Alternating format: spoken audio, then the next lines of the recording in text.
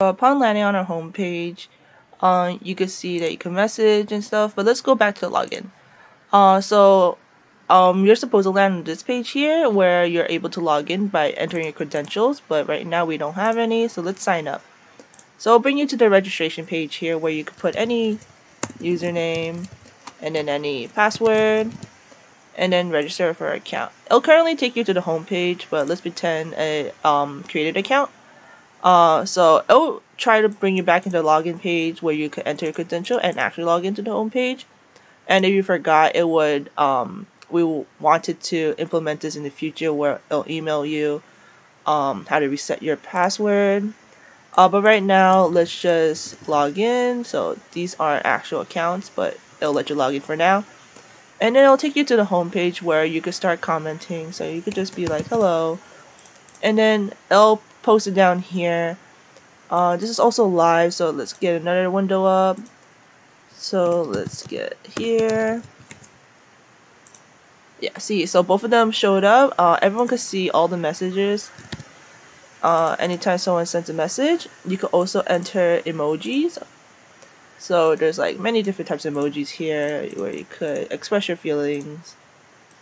And if you would like to like some kind of comment down here, you could press like. Currently, if you press like, it'll increase the like by 1, but all the buttons increase the like by 1. We would like to implement in the future where only it'll keep track of each individual one. So right now it thinks that they're all the same. Also on the home page, you can go see your friend's info. So here's my friend. So currently these two buttons don't work. Okay, and then you could just read up on his information. Yeah, the friend button is like right here. Currently a file upload does not work. You can still upload a file, but it doesn't go anywhere. And now I'm gonna show off our second comment or DMs. So you could enter a username and then like hello. So this one works a little different than the homepage one, where if you type in, okay, you could type in and create a comment, but you have to move away from that, like click on a different one first and then come back here and then it'll pop up. But for this one, you could keep track of who's been talking. So hello, see, these are some test cases. So I'm gonna do testing 2, comment here, and then let's go back. So both of them have to reload, and then see it popped up here. Also popped up here, so people who aren't online currently, they could see the message like later on, because it's gonna be there. And then for the future, we also want to have like DMs where you have to sign up first in order to DM. And I'll also be showing off the profile page. So profile page, just standard. You could edit your profile. Hello, my name is John. Yeah, and then you could edit your occupation, Buffalo, start date May 2020.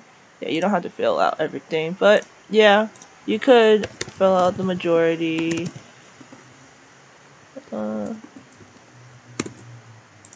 Yeah. So I'll update your information if you click on the pencil button. And I think that's pretty much it.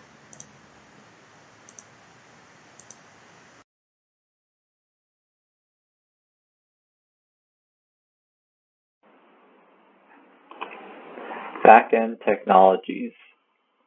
We use Node, which holds a lot of server-side frameworks we use to create our backend. And then for our database, we use MongoDB.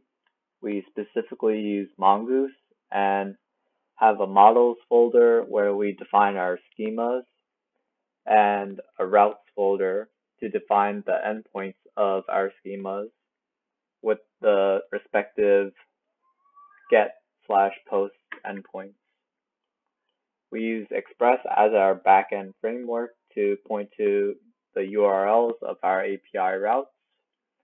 And with Socket.io, we emit backend button presses back to our front end to display changes such as posts and likes.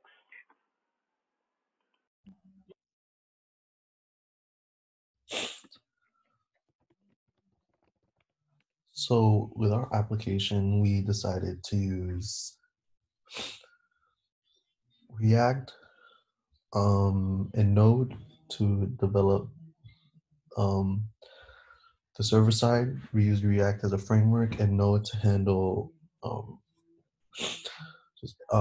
HTTP protocol. And we also use Bootstrap to handle all the styling for our web page.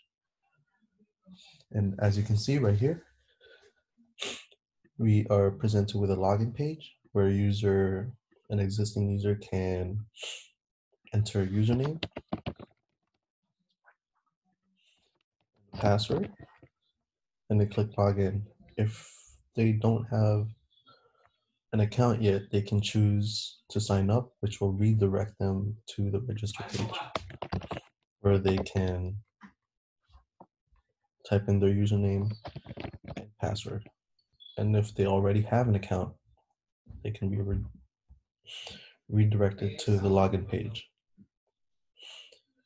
This styling utilizes Bootstrap, and when a user decides to post a comment, we also use Bootstrap here as well. So as you can see, we are able to click these tabs, which will redirect us to different web pages. And we used React for this part. So we use React as a framework, not only to structure our web application, but also to handle all the linking.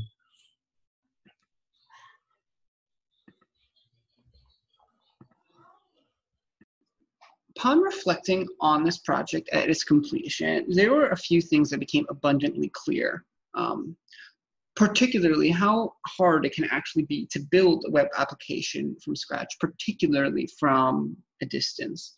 Given the less than ideal circumstances that reared their heads around the end of phase one, it became very clear how challenging this was going to be, particularly if a group was not well organized. While this wasn't particularly a challenge for us due to the rise of the internet and a plethora of different ways to communicate, it became very clear that if we hadn't developed this really good organization strategy in the very beginning, this project could have gone far worse than it did. Though, with that said, one of the things that I absolutely think that would have been a very good idea to implement at the very beginning was to create clear jobs and duties for particular people that would have lasted throughout all three phases, particularly somebody who was in charge of direct messaging from start to finish across all three phases, somebody who was in charge of logins from start to finish across all three phases, because that very much could have helped or prevented rather people from stepping on each other's feet in a way. And what I mean by that is people working on the exact same thing without really even knowing about it, which it can and very easily happen, particularly when you're not doing in-person meetings every day. Another thing that became very clear upon the completion, or rather towards the end of this project, was that decisions that you make early on have a way of creeping back up on you later down the line, particularly if they weren't well thought out. For example, you could choose to use any library that seems particularly a good decision at the time, and then at the end of the day, if you really didn't look into that library and what its particular strengths and weaknesses were, it could end up being that this library is just not like well optimized to accomplish the things that you intended it to have it accomplish. And that can be particularly challenging down the line, like on a project once you've already implemented it, because if you want to switch, it could be additional hours of coding that you would have to redo in order to get a new library functioning within your code. So it's incredibly important to really do your homework in the beginning and pick out software that is going to work well for the duration of the project. And on top of that, organization is absolutely key in this project.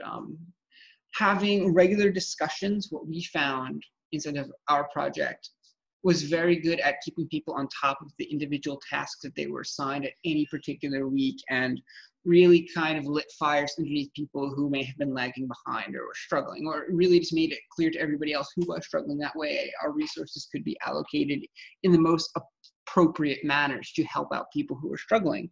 And ultimately, that was one of the key aspects that allowed our group to be as successful as it was throughout the duration of our project.